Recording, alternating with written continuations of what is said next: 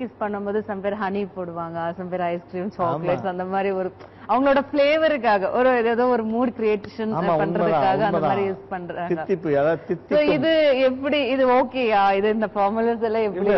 Okay தான், இது okay தான். ஆனா பெரும்பாலும் வந்து அதை விட வந்து அந்த பெண்களுக்கு ஒரு ஜெல் வரும்.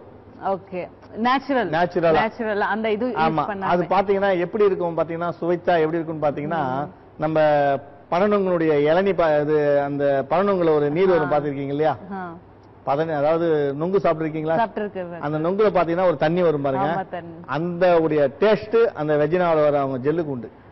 அப்படி சொல்றீங்க? ஆமா, சூப்பர் சூப்பர் டாக்டர். அந்த ஸ்மெல் தான் வந்து கண்டிப்பா அந்த பெண்களுக்கு வந்து அந்த தன்மையை கொண்டு வரும்போது அவங்க கிளீனரா அவங்களுக்கு வந்து எந்த ஒரு தேனும் வேணாம், ஐஸ்கிரீமும் வேணாம், அதுவே சுவைச்சு அவங்களே குடிச்சிருவாங்க. நேச்சுரலாவே குடிச்சிருவாங்க, நல்லா இருக்குன்னு சொல்லிடுவாங்க.